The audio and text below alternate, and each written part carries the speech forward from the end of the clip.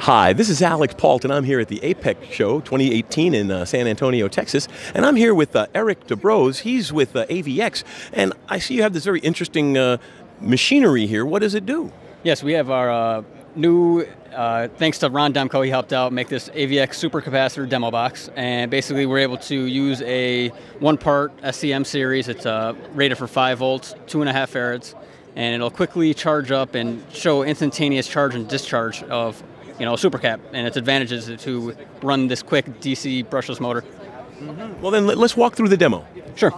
So basically we're going to switch this on, charge the cap up real quick, and you're going to see here voltage meter and current going through it. Charge it up to just past the 5 volts. Switch that off, and we'll take this out to show that nothing cheating off the battery here. Nothing up my sleeve? Nothing, no cheating. We're going to discharge now. You can see here that we can speed up the RPMs, run the fan there.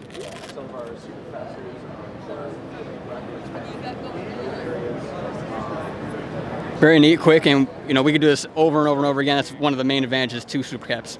Very nice. So now, what is the big implication for me, the design engineer, in this? A lot of it's going to come down to expectations of what your operating temperatures, your operating conditions. Supercaps, what we're able to do is between -40 and +85. Size constraints are a big issue. Expectation of cost. Very nice. So where can they go to get more information? AVX has got a URL, I'm guessing, avx.com. Absolutely, avx.com/supercapacitors. One of the main worries is, your expectation of what your application is. We're able to do energy harvesting, pulse power, power holdup, battery replacement, even in combination with a battery. Well, I gather with a battery would help with the lifetime of the battery, performance of the battery? Oh yeah, it takes up takes those main hits of current, so it extends the lifetime almost exponentially. Really, almost exponentially. So then why aren't we using more of these in? Because it's just simply cost issue. A lot of it is expectation of cost. Got it. Fit and size, cost, main things.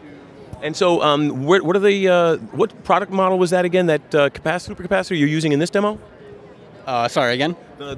What was the model number of the device you're currently using in this demo? This would be a 5 volt, 2.5 farad. And we got some other behind here. We could pop them in, different voltage ratings, different cap sizes, but as long as we got, this is rated for 5 volts, so. So that's why you're using the smaller device for this demo? Correct, yes. Gotcha. Well, hey, thank you so much, Eric, for talking to us in this really busy show. Appreciate your time, Alex.